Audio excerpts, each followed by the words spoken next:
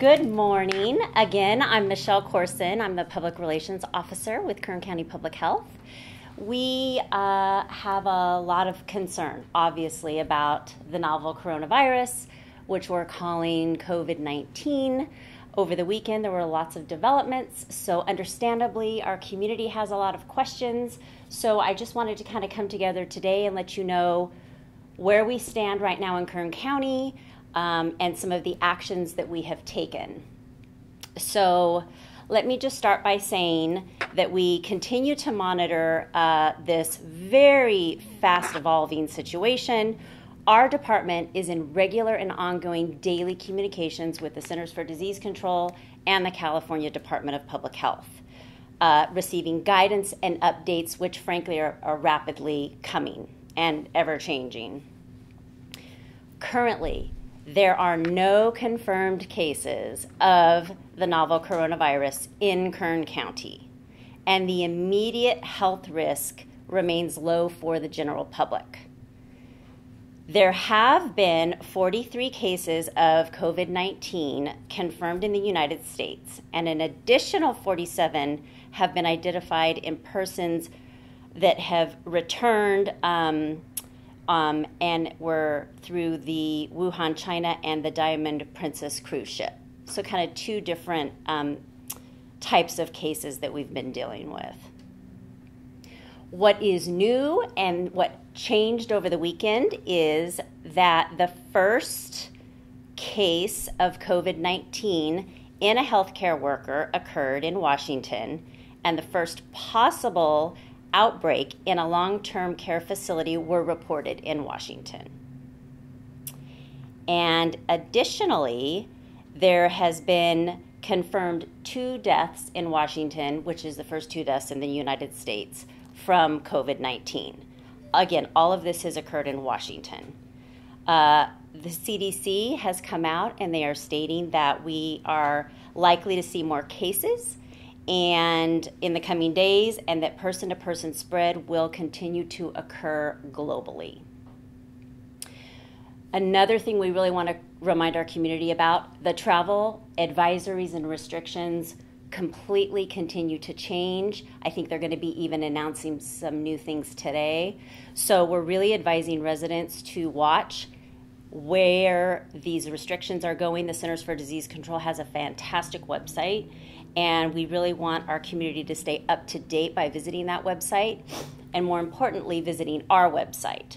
So let me get into a few things quickly that we have done here at Public Health, and then I'm going to open it up for questions. The actions that we have taken, and this has been happening over the last several weeks here in Kern County, we have implemented the emergency medical service dispatch protocols to assess 911 calls for potential symptoms of COVID-19 and exposure history.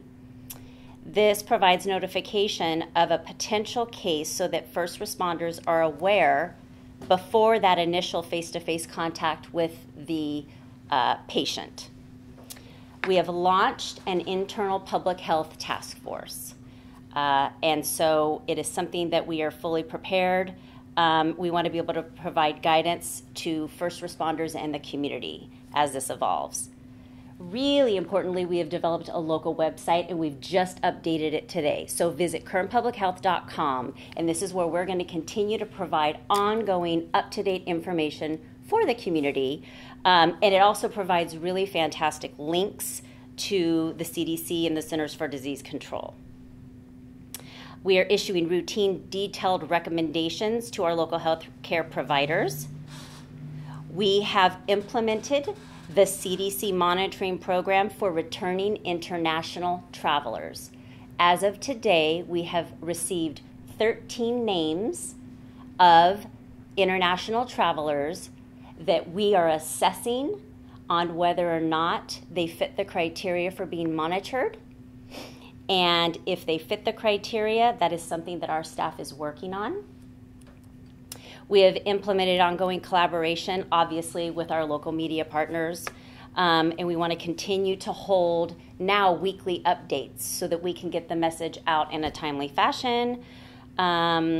we finally are working with hospitals, healthcare providers, schools, college campuses, local businesses, county departments, law enforcement, and corrections. These meetings are happening.